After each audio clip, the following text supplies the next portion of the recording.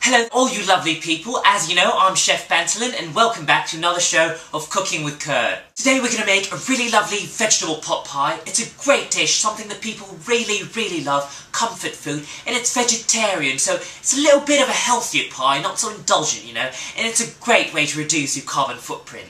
And the great thing about this dish is it's incredible, it's wonderful. You put it in the middle of a table and everyone will be very well chuffed, really impressed. They'll be like, wow, what's that? Looks amazing.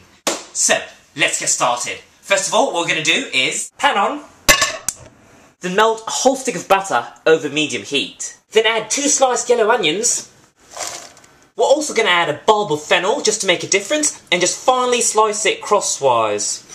The finer you slice it, the quicker they cook. Add them in, get those onions and fennel going.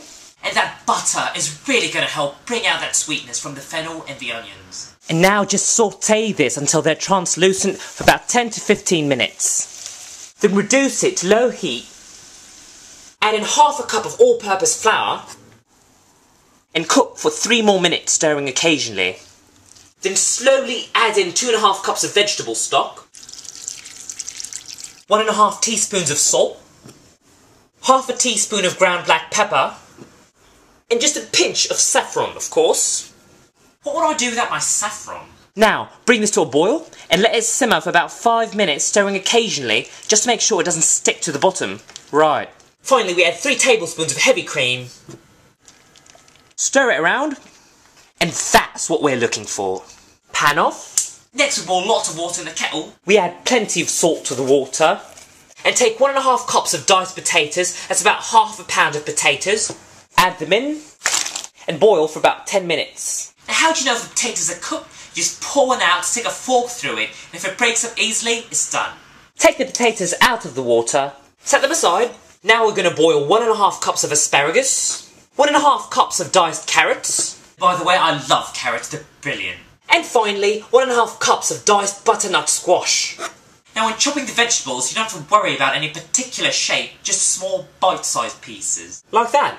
Put them all in there. There we go. And boil for about 5 minutes. Drain these out nice and well. Then add the potatoes, mixed vegetables, and 1.5 cups of small frozen whole onions to the sauce we made earlier. We're also going to add some lovely chopped up parsley, about half a cup. It just adds a fresh and simple flavour with a quite sort of charm about it. And just carefully fold this into the sauce like that. Beautiful. And that's what we're looking for. Brilliant. Okay, so now, the pastry for the pie. Take a food processor fitted with a metal blade and add in 3 cups of all-purpose flour, 1.5 teaspoons of salt, 1 teaspoon of baking powder.